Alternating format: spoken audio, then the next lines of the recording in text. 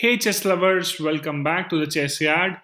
This is dhairyabagga, and today I'll be showing you one of the interesting chess games that I played a few months back. I started off this one with e4, which is rare. I generally play the d4 opening, but I went with e4 here. Opponent plays d5, and I capture the free pawn as always. Opponent takes back with the queen, and now a knight to f3. Generally, you can place a knight to c3, which is developing the knight and attacking the queen as well. But generally, in that case, you will see queen swinging over to a5 and trying to maintain this pin after d3 is placed. So I thought I'll just do something different here. I placed knight onto f3 first. Opponent develops the bishop onto g4, pinning my knight because otherwise I lose my queen. So that's a pin. I tried to remove it immediately by placing the bishop onto e2, and I'm ready to castle as well. Opponent places c6, and here I went with knight to c6, hitting the queen finally. Queen goes back, and if you see, after move number 5, I have a few pieces developed, whereas my opponent's only piece developed is the bishop. So I am in the advantage. That's why plus 0.8 here in the evaluation bar. And after that, I went with a d4, trying to break open, take control of the center as well, and would let me develop the bishop as well. So it's a good move there to begin with. And opponent plays e6, trying to make sure that the opponent can also develop the dark square bishop, maybe pin my knight again.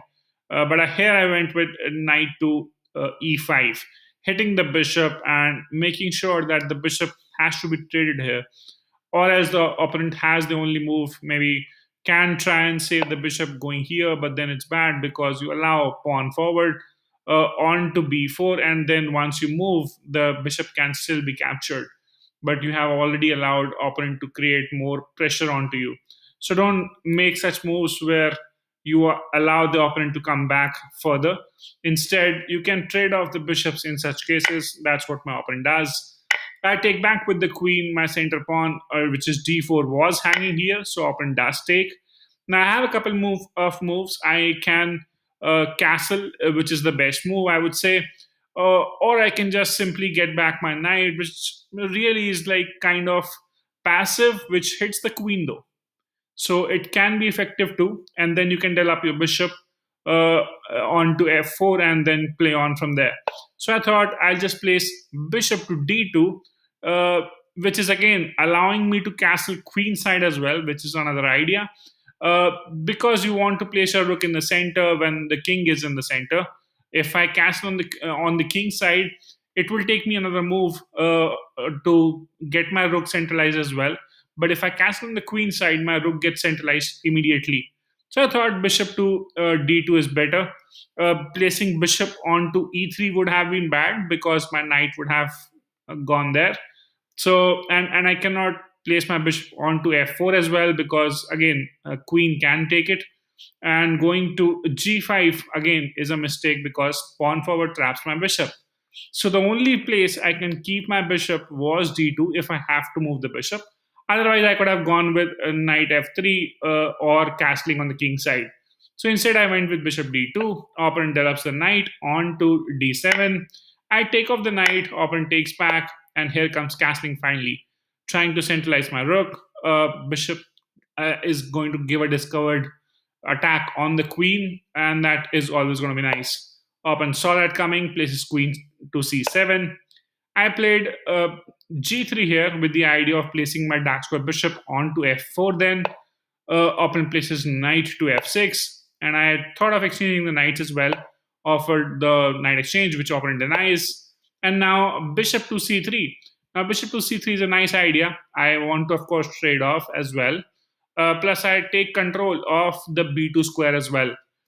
Also opens up the d file for the rook. So it's a pretty nice move which solves a lot of problems in your system.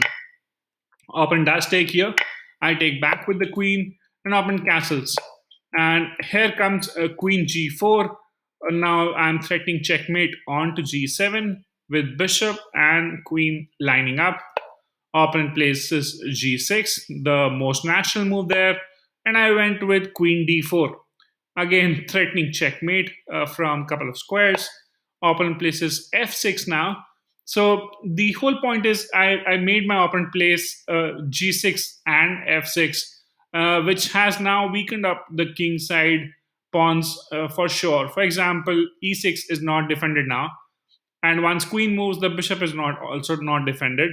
And once you can, if you are able to take the bishop or displace it from there, suddenly f6 is only guarded with the rook. So a lot of weaknesses have been created there, and that's what I try to utilize in the next move.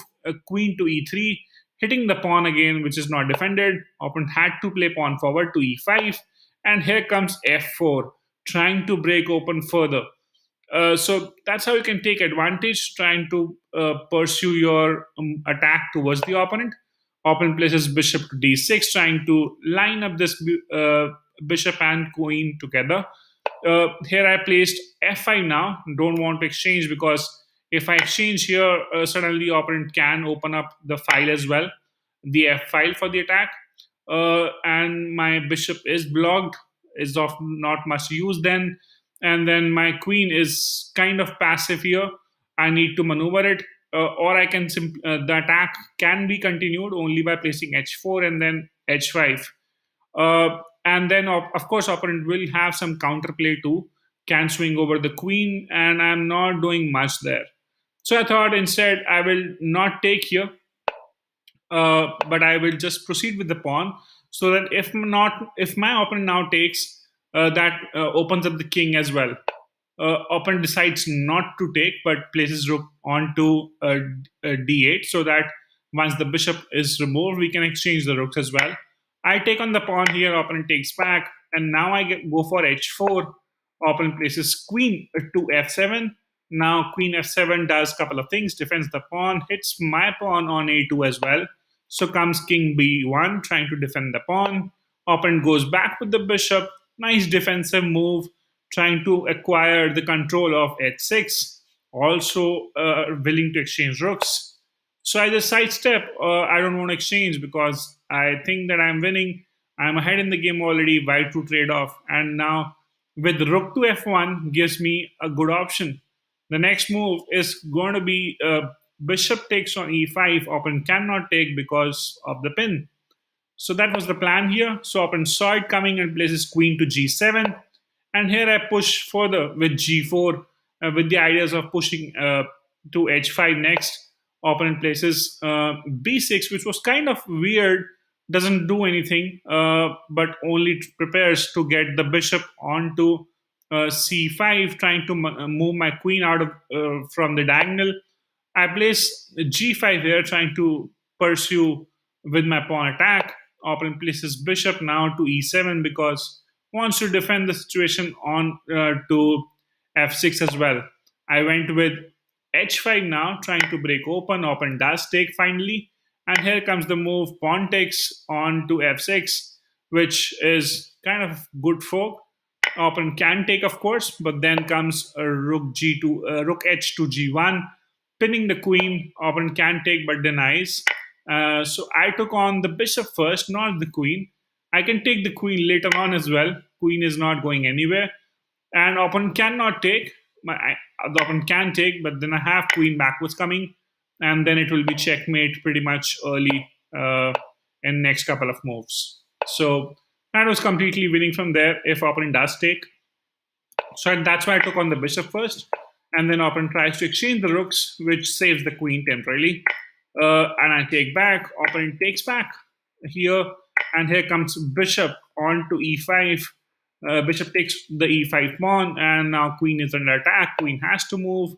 Once the queen moves, here comes another check from g1 and another check from b3. Just don't leave checks in the end so that there's no stalemate opportunity and you can continue giving checks and win it from there. Now rook comes to g8. Opponent tries to run away but doesn't help. And here comes queen. Opponent can come in between. And here is the checkmate eventually. Checkmate in one. And yes, that was completely winning. So I hope you liked the video. Do let me know your feedback. Keep watching and sharing. Do subscribe to the channel if you haven't already by now. And I shall see you tomorrow with some instructive and interesting content. And not to forget this, has a beautiful graph. I was almost throughout the game in control of it, and eventually that bishop, the fork that came with the pawn, was nice, and then it was constantly in my favor. So average centi pawn loss of 18, which is always kind of nice. Anything less than 20 feels good that you played the most precise moves possible. Yes, there was one mistake, one blunder, one inaccuracy, but yeah, that's as per the computer engine. So not the precisest of moves, but yeah, it was good enough to win that on that day. Thanks for watching. Take care. Bye bye.